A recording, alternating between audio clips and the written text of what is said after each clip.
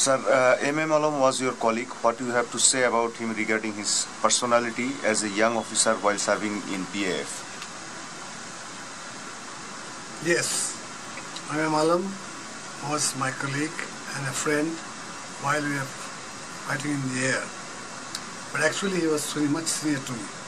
So when I returned from America in 1961,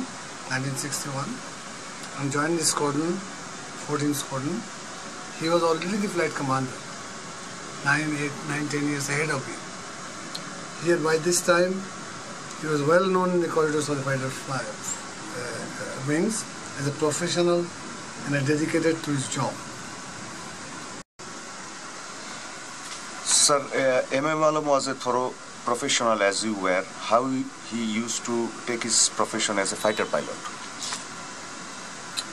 I remember in fondness when he would call me and say at 2 o'clock, everybody's packing up, he says, Azam, let's go and assess the cine films for the attacks that we did yesterday.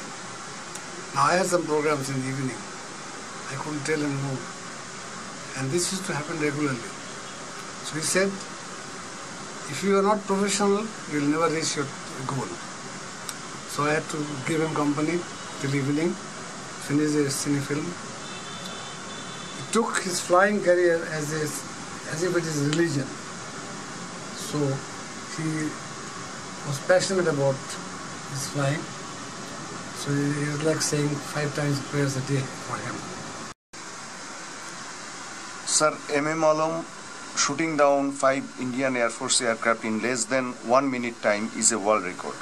You being yourself an accomplished pilot and are holding a world record, how you will describe MM Alam's valor of courage exhibited on 7 September 1965 in terms of professionalism, composure and with reference to world-class ace pilots? Yes, MM Alam was a professional chap. He used to say, Azam, if you are not striving for it, there is no shortcut to success. You've got to strive for it. And he did that on his own and made a record for Pakistan Air Force in 1965. I think he was a role model for the Pakistan Air Force. Passionately, he always felt that Air Force is his primary task and he must invest maximum time for the thing.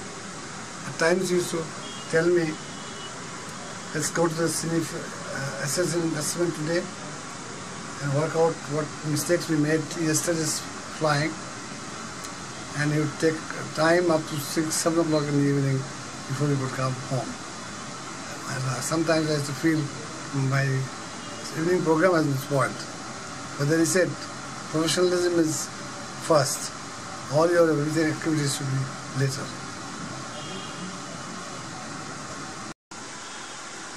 Sir, would you please enlighten us about MM Alam as a human being, his dealings with colleagues, his dealing with the subordinates, and his dealing with seniors? I will talk about his courage first, which you asked me in the last question. He was a courageous man. And he was always pleasant and never irritated. He was prepared to assist everyone at all times. Fear, he had no fear of death. Fear never affected him, and death or accidents were mere truth and would happen when it had to happen. So he always said, leave it to the Almighty. His dealings with all officers and men, subordinates, seniors and colleagues always remained friendly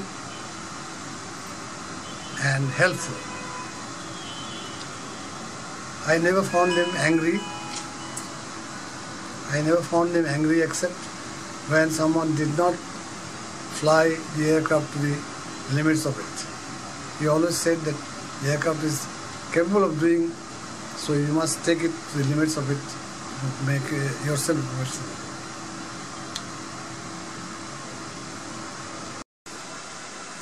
Sir, please.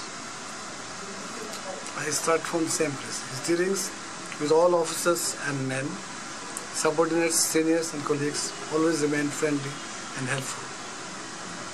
I never found him angry, except when someone did not fly the aircraft to its limits. I have no right to judge him because he was above so many things in life. If I really had to judge him, I would say he was an exceptional as a man, a friend, and teacher. He will remain a role model for Pakistan Air Force and many air forces.